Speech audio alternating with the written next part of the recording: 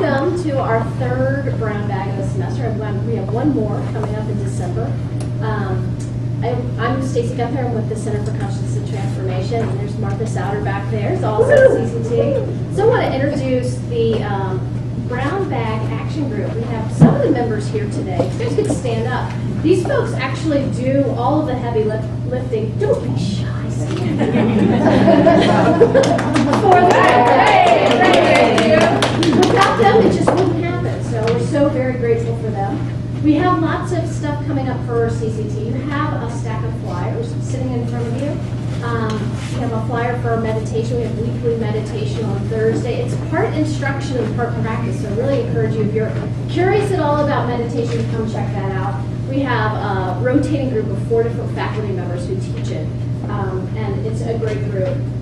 No need to feel like you have to come every week or that you need to know anything about meditation.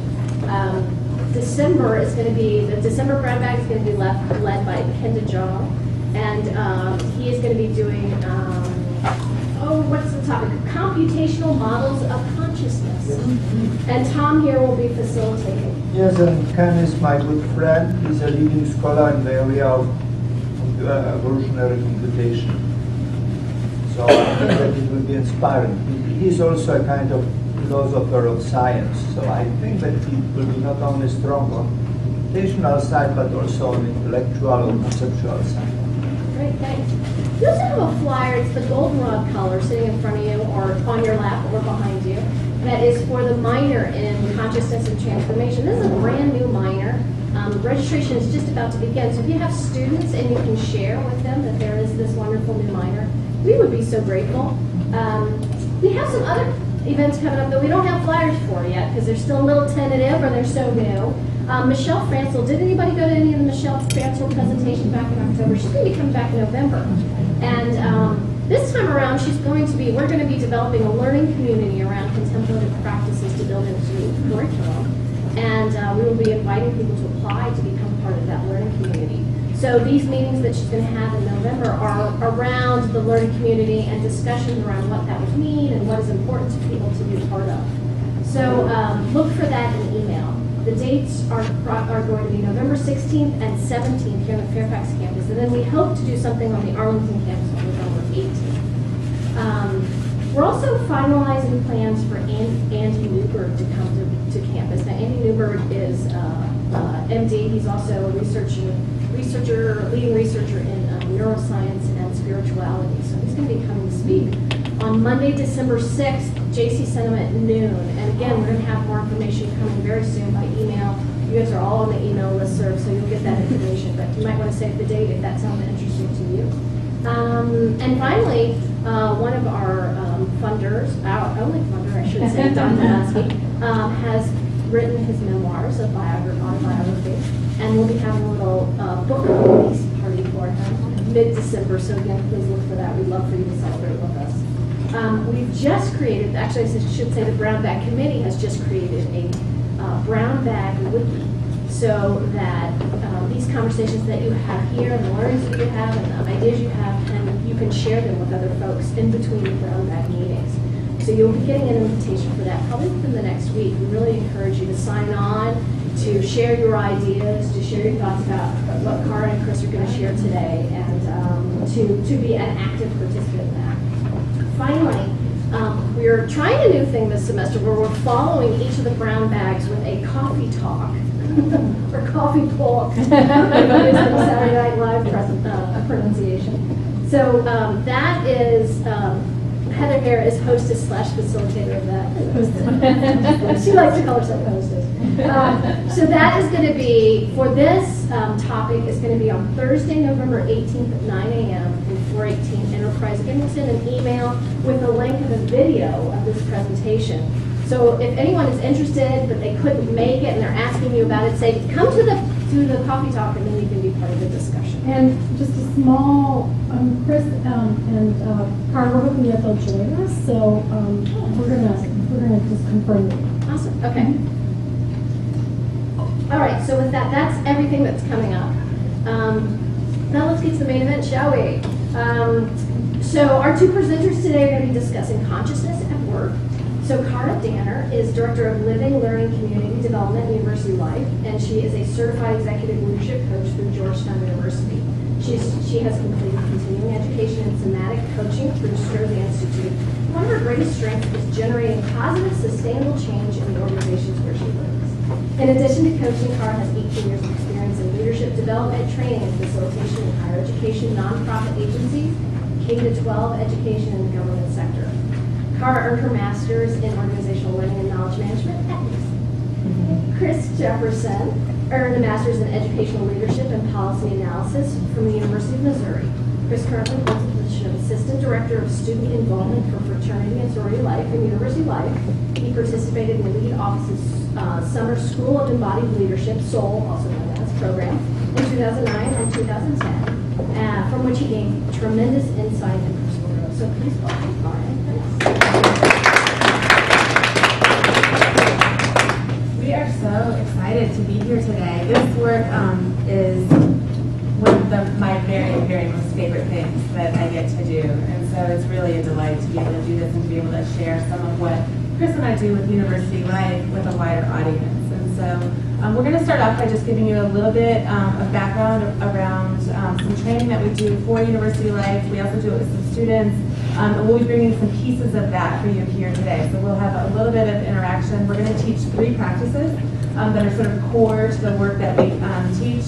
And then we'll have discussion and questions throughout. We'll kind of weave that in. And then when you go back to your desks later on this afternoon, I'll send some PDFs and some articles and some things that you can kind of follow up a little bit on that. And that may help with the coffee talk next week as well. So just so you have a little bit of a sense of what we'll be doing together over the course of the next hour. We know that it's lunchtime. Please feel free to eat. We also will, at some points, ask you to join us with some of the activities. So we'll just set the food down and then come back for the talking parts. And so we'll kind of move back and forth through some of that. So I'm going to start by talking just a little bit about something I call for the sake of what, and then Chris is going to talk about for the sake of what from his perspective.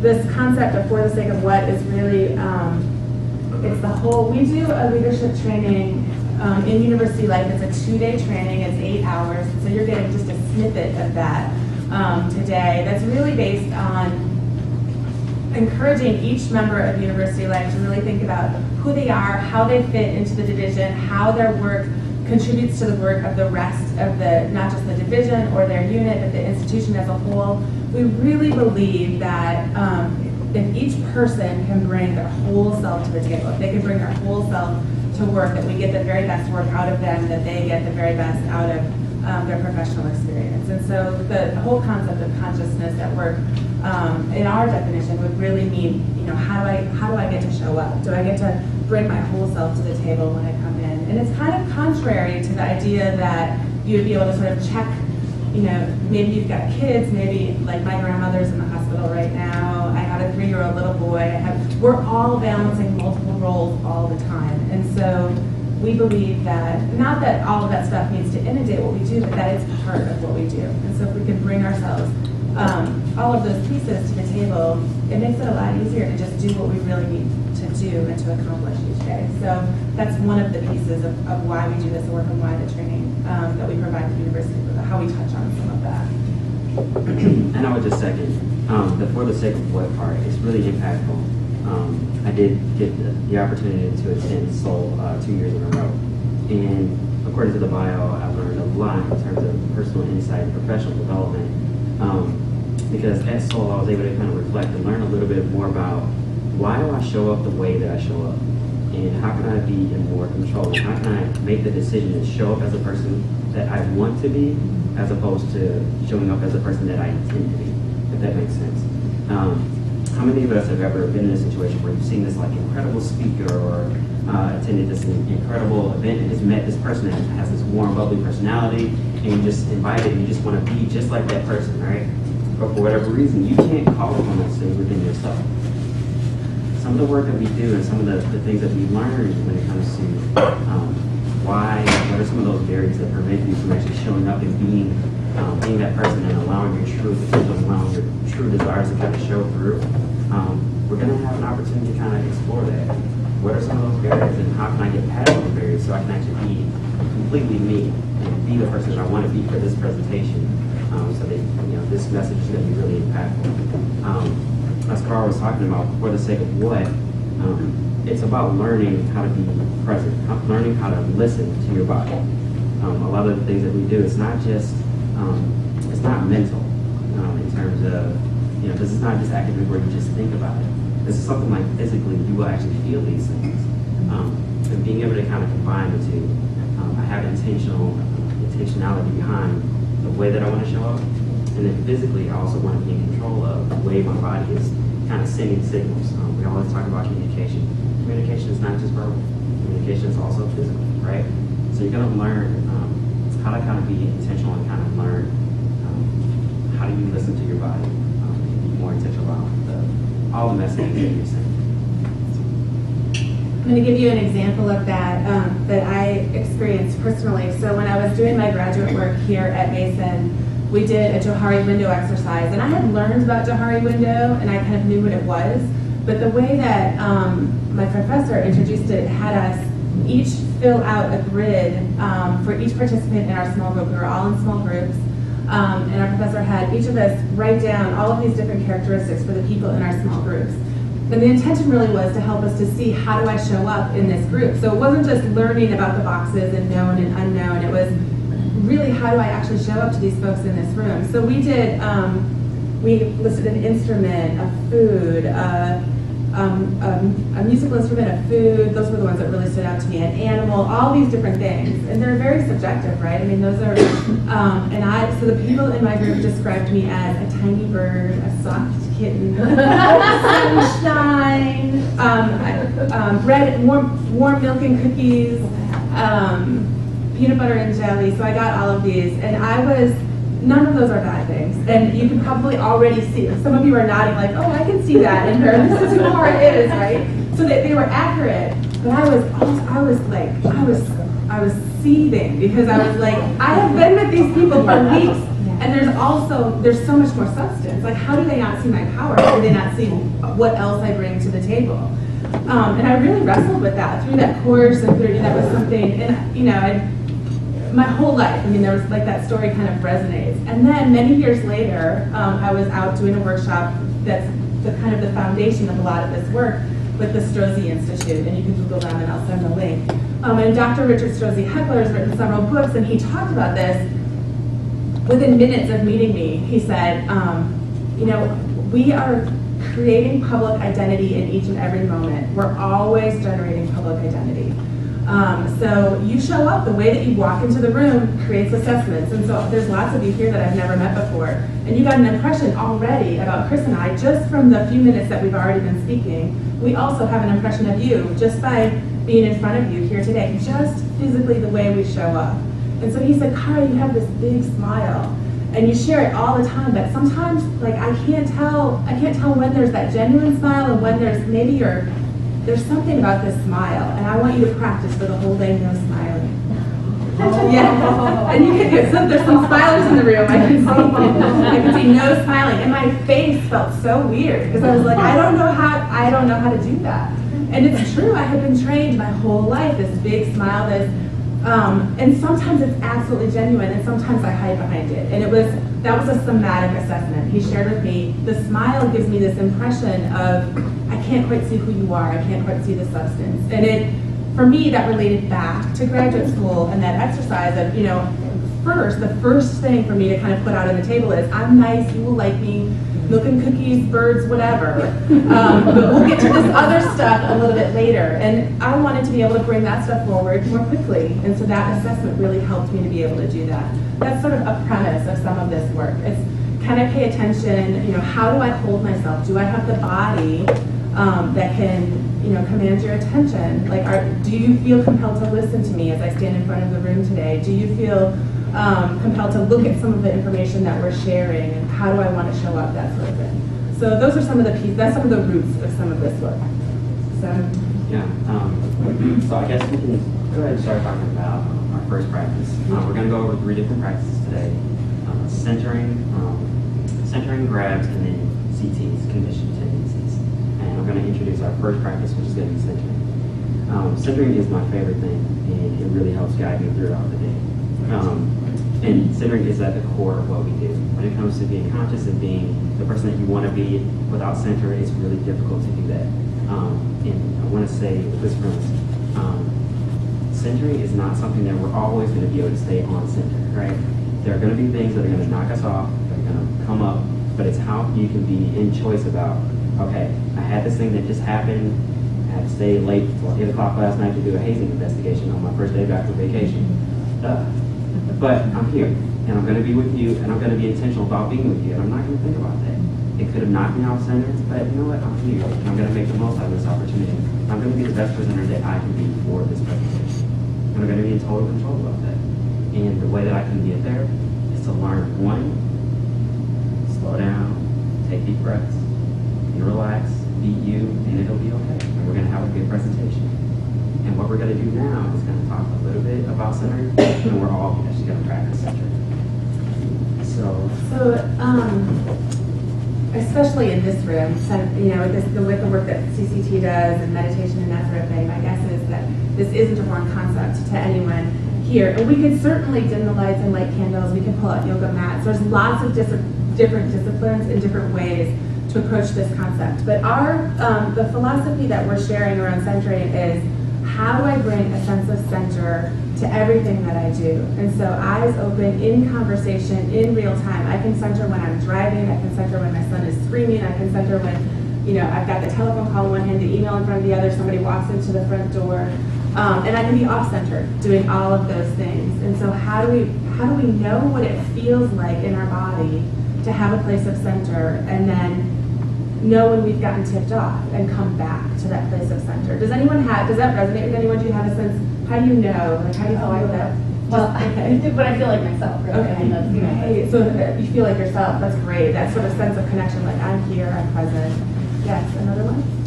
One thing that I find is I find myself trying to be more creative with the situation instead of more reactive, and then so I know, okay, I'm centered with this experience. That's so great. When we come from center, we definitely have like more possibilities open as opposed to closed for us. That's one of the things that we know. I know I'm centered when I have a feeling of mindfulness, and my thoughts aren't like a bunch of screaming monkeys. You know, there's not a lot of noise in there. Right, absolutely. All that sort of chaos. I know when I'm centered because I can breathe. Breath is so important. One of the first things that we do when we get thrown off center is hold our breath. It's one of the first things we do. And one of the first things that we can do to bring it back is breathe again. That's excellent. That's fantastic. I can start to feel the tension start to go all the way out here. It's almost like I can feel the blood pressure rising physically, because I'm fairly in tune with it. And when I'm centered, so that's when I'm stressed, obviously. When I'm centered, it becomes I realize I'm anxious, but I know it's going to be okay and it's going to work out. And the universe will provide, and it'll be fine. And so it's sort of like I'm in that moment of tension, and yet I know it's going to pass. Our capacity increases when we come from a place of center. That's fantastic. My yoga teacher calls us beltway posture. Beltway You know, you want to posture. let it go. It's like, how do you let that tension go? So should we practice? absolutely. So do it. Yeah, let's just stand in. Let's bring everyone in so that we kind of have a full circle so everyone can see one another's faces. So as we do this, Yeah, because we've got a little bit more room. We'll be kind of full. actually, I want to make sure that everybody's totally comfortable. So I know some people kind of have that bubble. Let's make sure we have enough space between everybody. Make sure that you're totally comfortable. If somebody wants to just take a step forward or a step backwards, just to make sure that is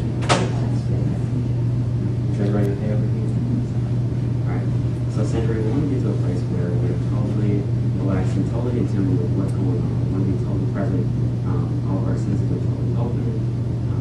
And the way that we get there, when we talk about centering, there's three different dimensions, right? We have our length, top to bottom. We have our width, left to right. And then we have our depth, front to back. Okay? So when you think about centering, you could imagine that there's a pole from the sky, from the top of your head, extending all the way down to your feet.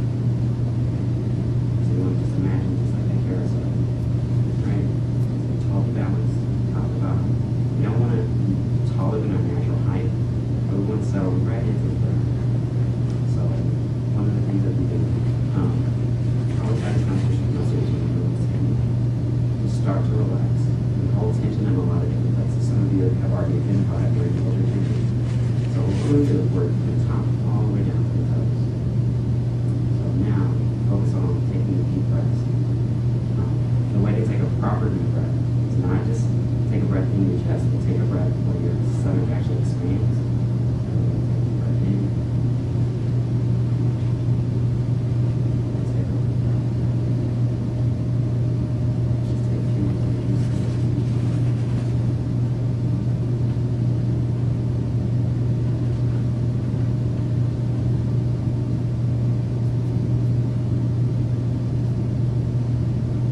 And I want you to start focusing in on your physical body.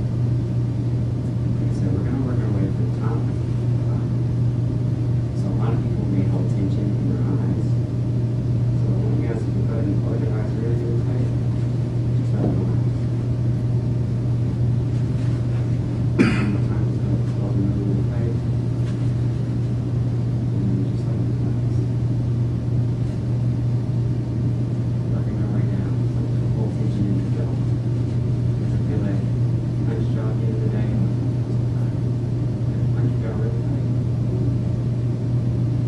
And punch.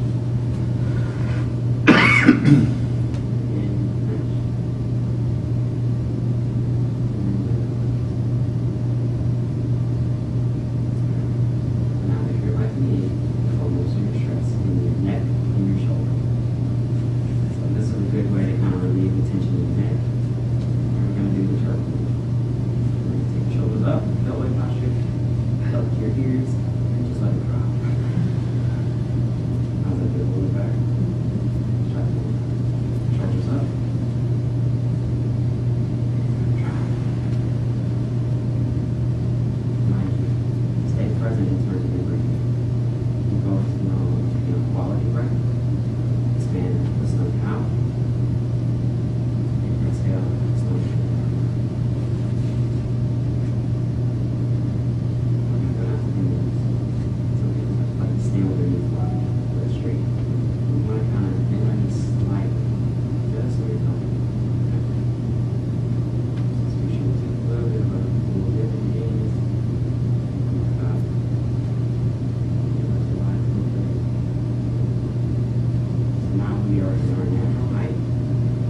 Another thing about center is our width, our left to right. Now, our left to right, we make sure that we're taking our natural space. So I'll talk about that bubble earlier, right? So you want to be comfortable, you want to be within your natural space. As Cara shared, one of her challenges was the smile. And I was challenged. I had to stand really narrow. I like to take up as least space as possible. It's a little brother thing. So when I went to Seoul, I was told, stand wide. And this is really, really uncomfortable. But for me, this is taking up my natural space. And I feel like I'm taking huge steps right now. But this is just one of those things you have to work on. Get used to standing within your own space. Okay? We don't want to be too wide, but we don't want to be too narrow. Within our own natural space. Let's just get comfortable. Let's just go back and forth a little bit. Make sure that we're comfortable where we're going. Alright. Now our depth, our front to back. When we talk about centering, one of the things we want to be careful of is not necessarily letting go of who we are, what the shape does. So when we think about our back, we'll lean back just a little bit. When you know your heels, you have to remember what's behind you is what's supported you. That has been your history. And it's going to be really important when we talk about the next part, the condition tendencies. Those things that helped us get to where we are today. So we never want to leave those things behind. We also lean forward. We're going towards our future. And one of the things, when you're so anxious to get towards your future without your past, what are you going to do? Fall right over. So what we're going to do is be really careful to balance between the two. We don't want to stay in our past because it's going to hold us back. And we also don't want to excel too far beyond our future, right? Just want to find the natural balance.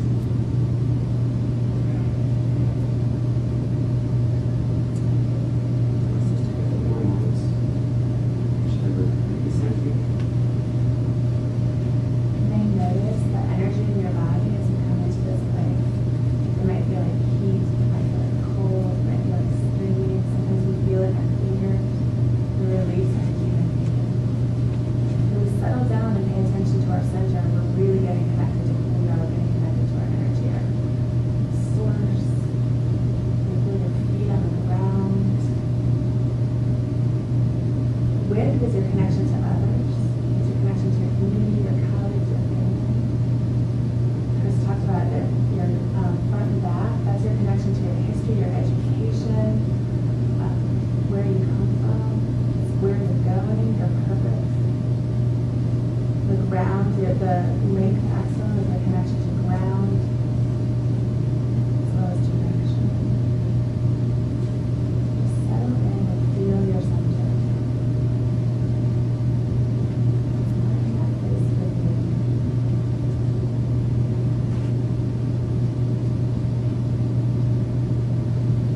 A couple more deep breaths. If your eyes are closed, let's open your eyes. See what it is to be centered with your eyes open. Present, open, and connected. We want to be centered when we're in conversation, when we're having meetings, when we're talking with our colleagues and our peers. Bring yourself present to the moment. Feel that sense of presence. And if we could just go around the circle and in one word, just describe the quality of what this feels like for you. First thought, best thought, or joy and sense. Calm. Calm. Try to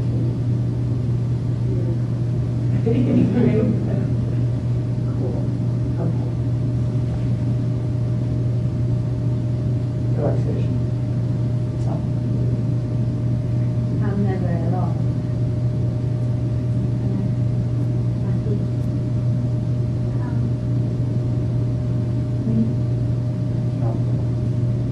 Myself.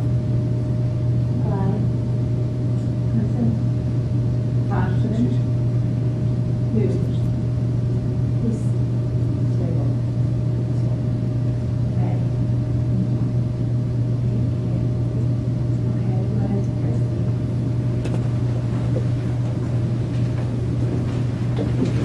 Stacy's setting the sign-up sheet around again, just in case if you didn't sign in, go ahead and make sure you do that. And that way I'll make sure that I get the handouts to you, so that you have the articles and stuff as we move forward. So again, this concept of center, for us, if we can stop right now. I mean, this is the most important piece that we teach. Why do you think? Why do you suppose that work? Why does something like that matter?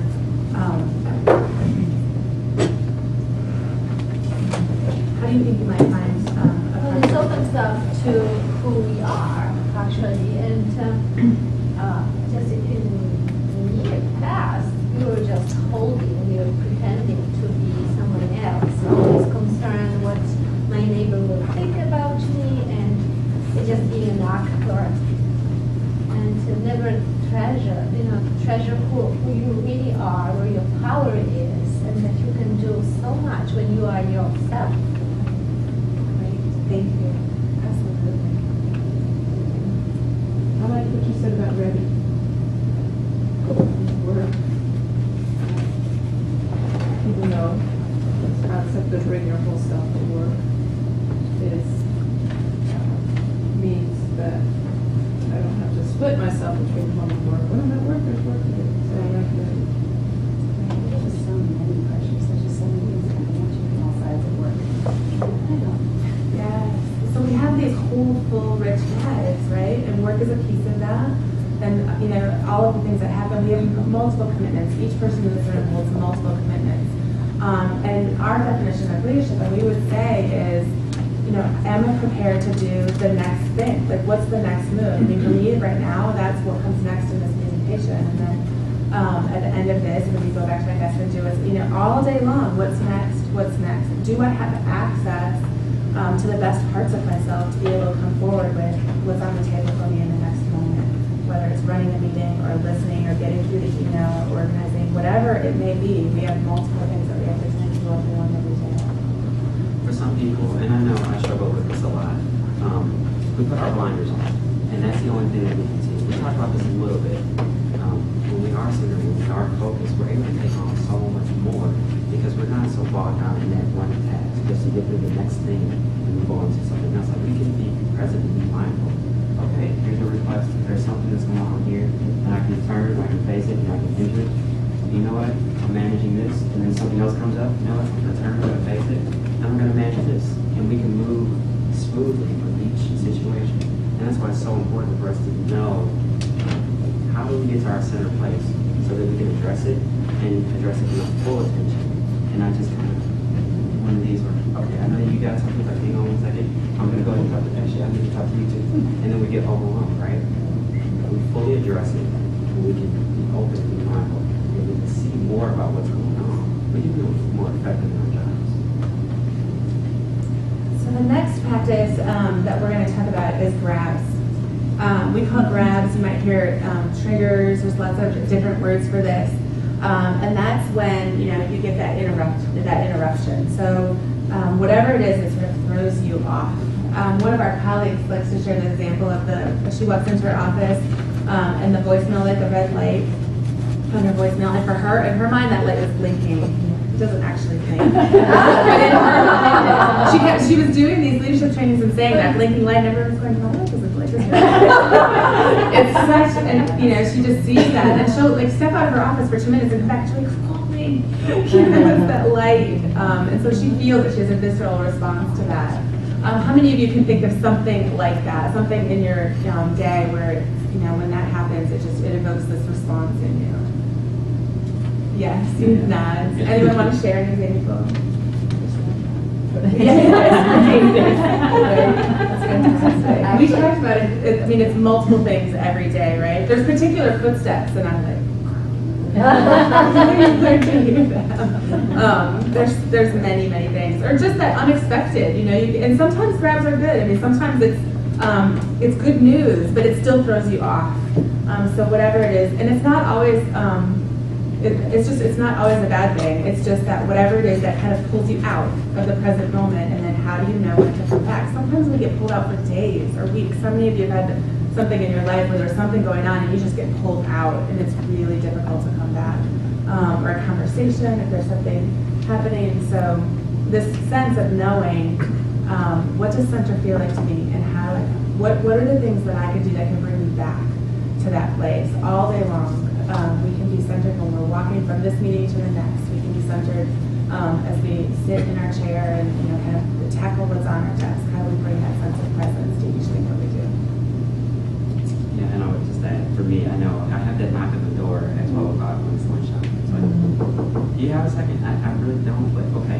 You know what? I'm going to go ahead and center, and I'm going to allow that person to come in and have that conversation, and we're going to make the most of that conversation. And I'm going to give that person my full attention. We're going to be as productive as possible. These are the things that we want to be focused on. What are those things that they can create like an actual physical response for someone? Like I said, for me, I know when I get that knock at the door, my shoulders kind of do this. And I take that moment where I breathe in and I forget to exhale. It's like that. Okay, we can talk.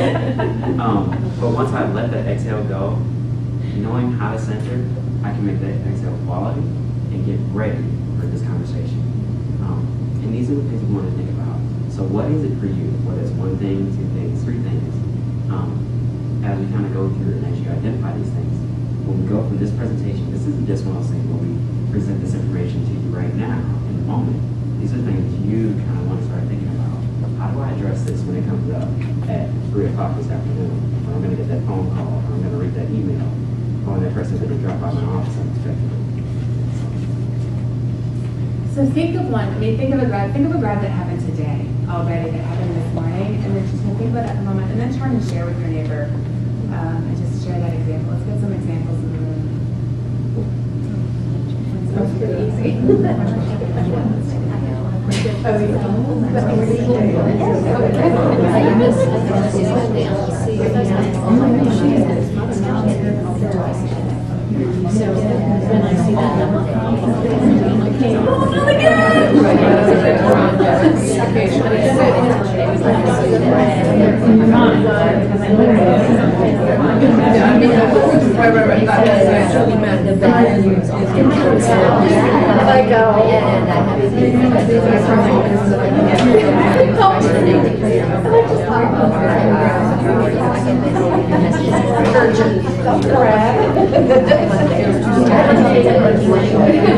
That was my blinking. And actually, I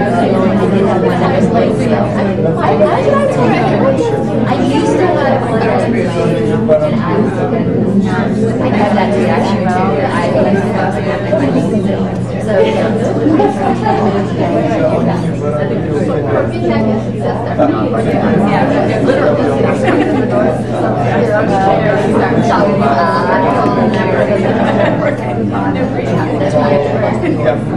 So I was like accepting the shares.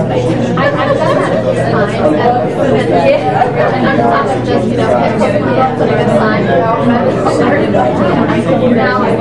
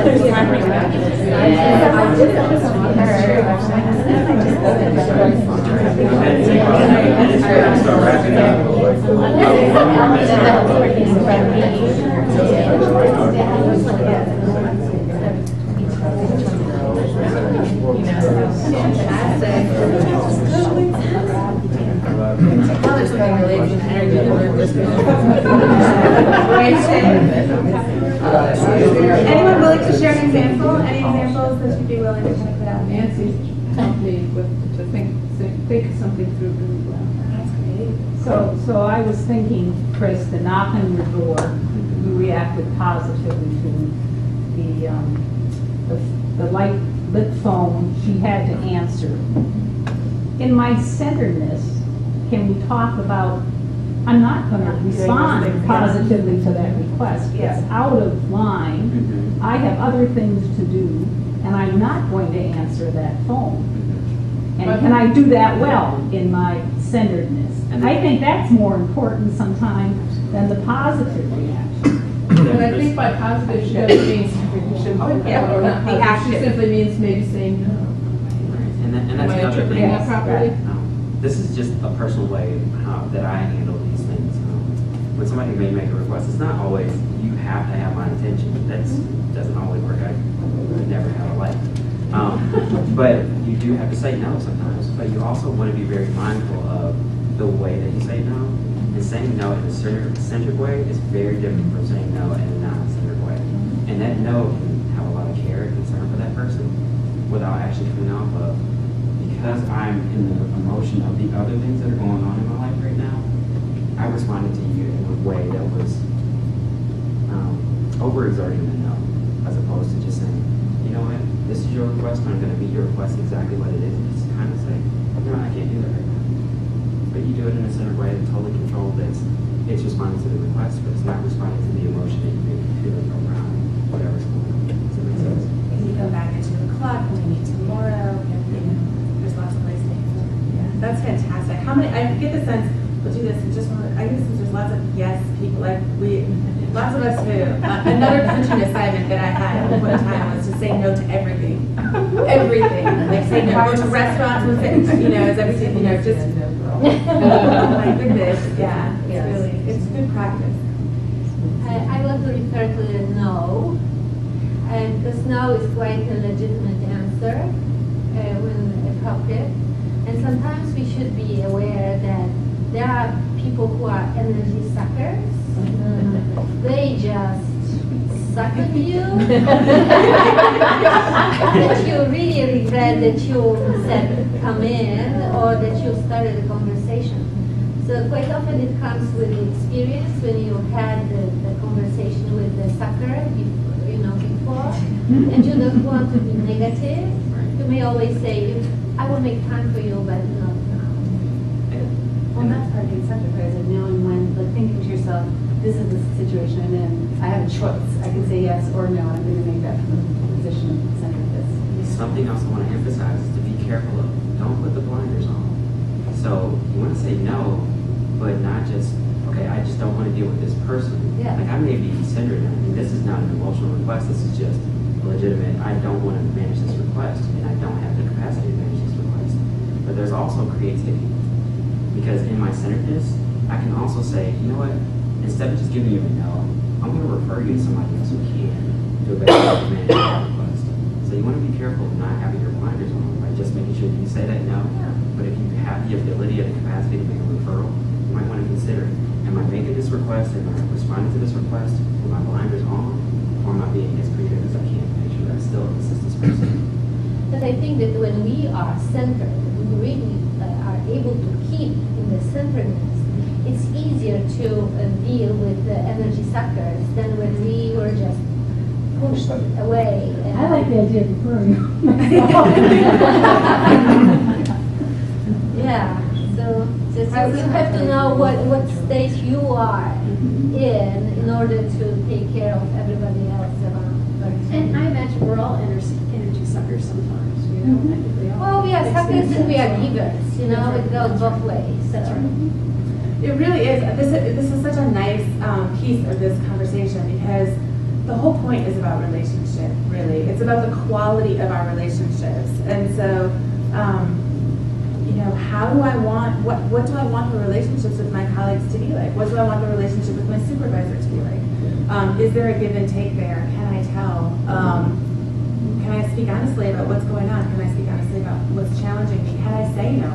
Sometimes we can't. Sometimes, you know, sometimes it's not an option. There's work that has to be done. There's requests that have to be made. So it's finding that balance. But can we really, you know, show up in each of our relationships with the connection that we want to have? I think it's important to mention that sometimes if you're centered and you're faced with with a response required of some sorts, that it's okay to embrace your tolerance for ambiguity. I know a lot of people that just hate it when I say, no, I don't know. Because for me, that gives me the breath. I might know in 30 seconds because I might be able to process it, or I might not really know at all. But because I'm centered, I'm not going to speak out of ego and give an opinion that's based in speculation or ego. And, you know, nor am I going to bail out of the situation completely. So it kind of gives me some wiggle room. But some people, my previous wives included, hate that response. You gotta know. How can you not know? I want it. So you just spoke to a way that you give yourself a little bit of room, so a chance to kind of come back to center in that moment. What are some other ways that people do that? How do you? So we've talked about this sense of center. We talked about some examples of the things that kind of pull you off. How do you come back? I tell students to email me when they come up, because I was just thinking about how sometimes like panic feeds up. Like it used to be that students would come up and they'd be freaking out about something, and I would start to get up, you know, and I would worry about them. So now like the way that I catch up is I say email me, and then that stops that, and then later on I can consider when I have more space. That's great. That's great. You build in that time. Lots of it's about building in time. It's the same. You know, I don't know. Let me think about it. You give yourself and the other person a little bit of room, and we create this resonance with one another. So when the panic starts, everyone starts to feel it, and when somebody can hold the center, everyone starts to feel it. So being able to hold that place, yeah. Well, this is something that's sort of almost a risk to speak about amongst colleagues, because for me, what's very valuable is the flexibility of my time and being able to manage what my needs are so that I can do my job well. And giving myself the time, for me, it's yoga practice. And obviously that's a longer period of saying, you know, email me. And I think that's a great technique, but I might need those 2 hours. And I need those 2 hours, and I might need them, you know, at this particular time of the day. And I'm still going to accomplish my job and do it well and do it within the time frame I need to do it. But maybe during office hours, I need to be at that yoga class because I can feel Beltway coming in. And so having that flexibility to me is absolutely invaluable to be able to manage my time. So when I am in control of my time and my rhythms and can take that time out, then I can be very effective. But yet, there's this, I feel in the background sometimes even tension about this expectation that I have oh, well, you should be in the office at this time and be doing this and this. Fortunately, I work with great people. They let me have a loose rein.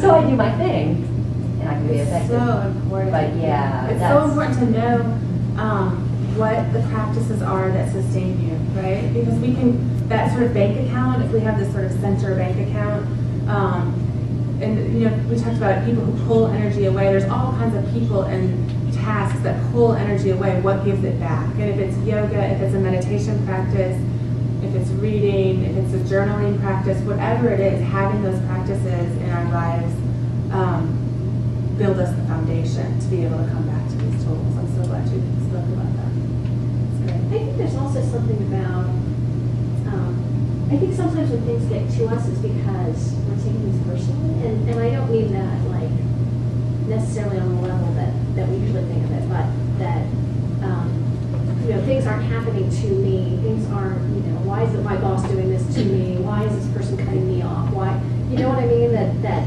sometimes we think of ourselves as victims a little bit, and if we let go of that and just know that it's the natural order of things, that things aren't always going to go exactly how we want to, and that doesn't mean things are working against us, it just means that, you know, we're in the flow of something, that there's something kind of nice about letting go of trying to control everything.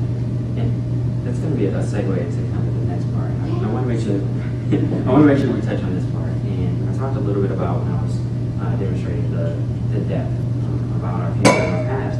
We have conditioned tendencies. There's things that we naturally respond when these things come up. When a grab enters your life, you respond in a certain way, and you've done that your entire life.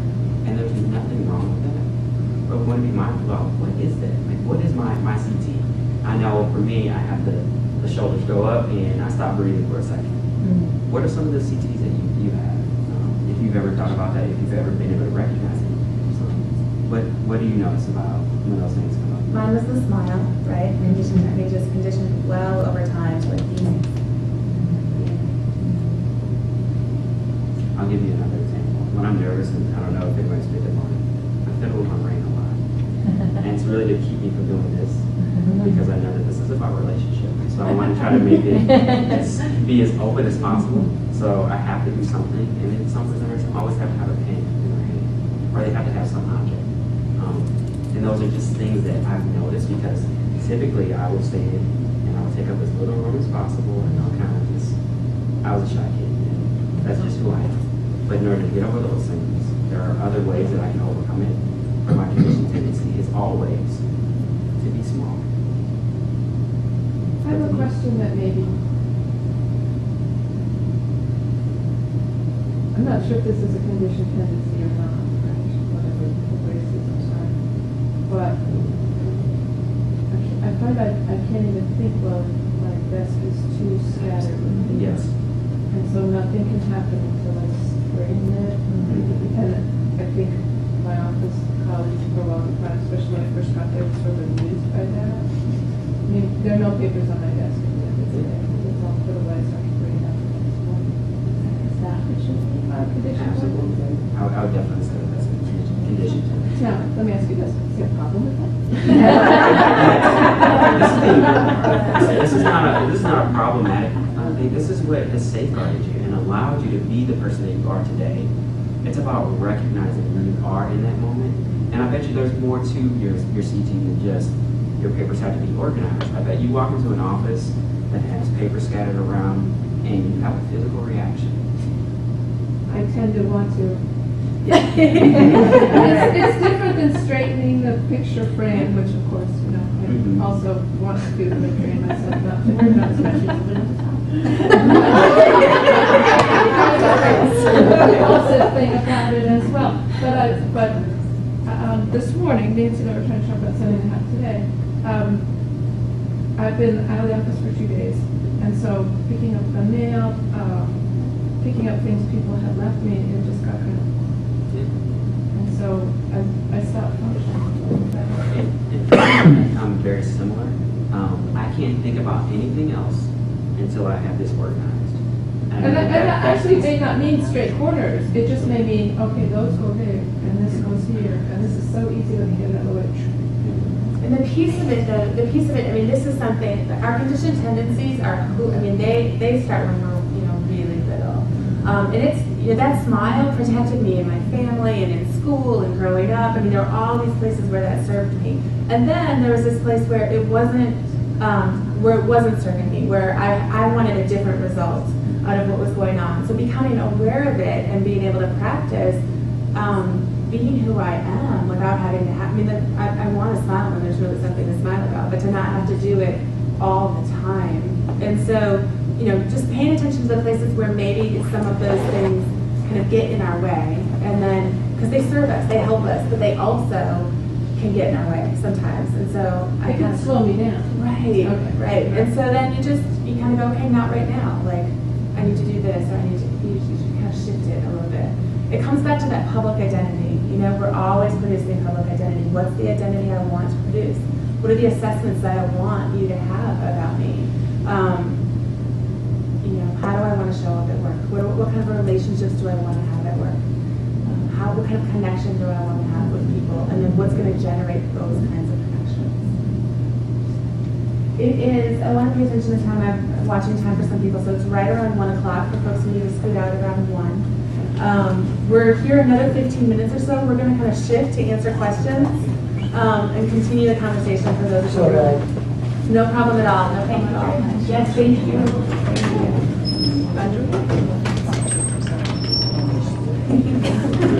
So thank you.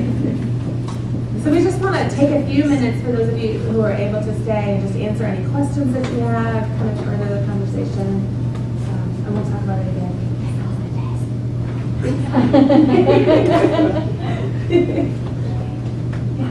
You both referred to soul. What exactly is that?